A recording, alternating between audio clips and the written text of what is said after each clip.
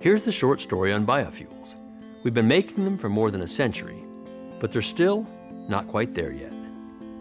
Biofuels are basically sugar fermented into alcohol, and on a much smaller scale, plant oil or even algae turned into diesel.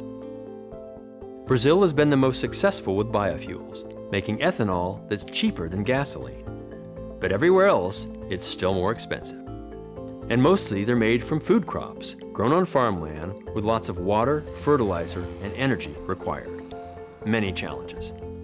But there's a new biofuel process that breaks down the cellulose of the plant, its woody structure, into sugars that can be fermented.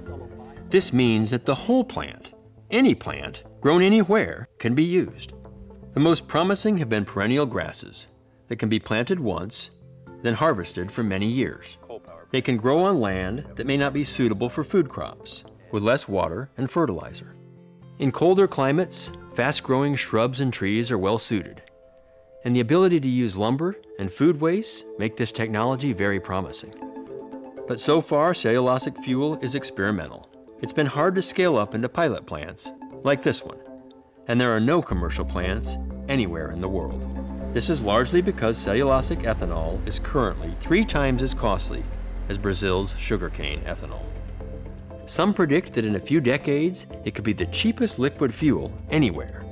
If so, the sheer acreage required to fuel global transportation will be the limiting factor.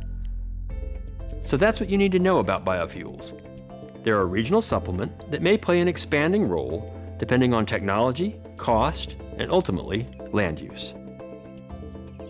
You can see more on cellulosic biofuels and other parts of this project.